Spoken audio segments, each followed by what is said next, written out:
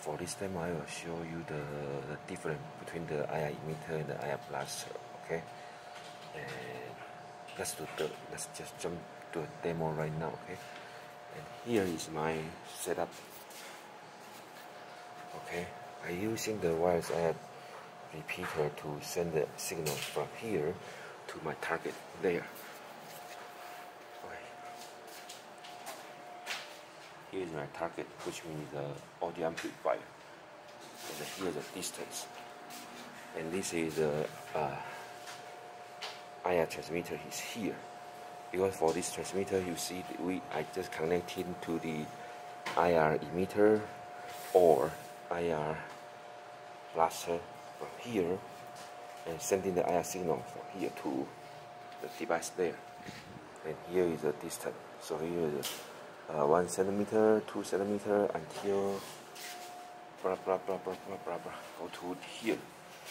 It's around 300 meters, 300 centimeter, which means 3 inches. Okay, oh, 3 feet. Okay, let's do the demo. First of all, I just connect him to the IR emitter to sending the IR signal to their device. Okay, because micro IR emitter, so as in the video you can see the IR signal cannot send in the signal from here to there, because usually the distance will be like say 10 centimeter only. Let me prove it to you. Okay, and here is my IR receiver here. So here I just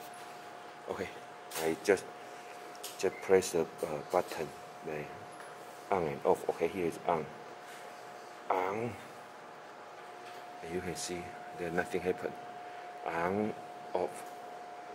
Here, okay. On, off, on, off. But if I ignore the IR receiver and just press the button, then you can see run, off, off, on, right? But if I go to here, the receiver, you can see here, nothing happened. So which means the power for the IR emitter is very small. So right now, let's do the other demo, which means I just connecting to the IR emitter to, right now I just connecting the IR blaster to the IR emitter plug here. Okay, and then here I press off, on, and let me volume up, off, on, off. See, you see a difference? Then I keep pressing. Okay.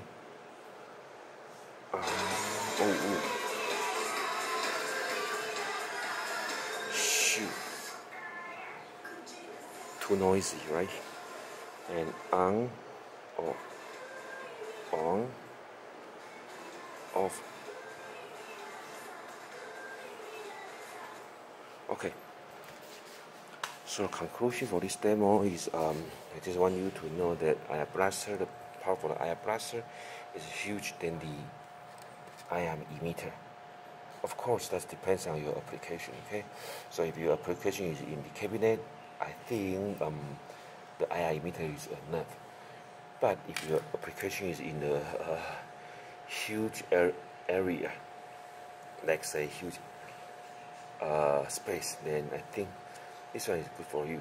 And for the emitter, I mean the blaster, because the blaster, advantage for the blaster is because the angle is very huge, right? Maybe around 90 degrees, so totally you are 180 degrees. But for this one, emitter, the angle for the transmission will be around 45, so totally just 90 degrees. And the distance will be longer. This one, blaster is longer. as the demonstration, you can see the distance will be around over 3 feet, but for the IR emitter, just 10 centimeters only.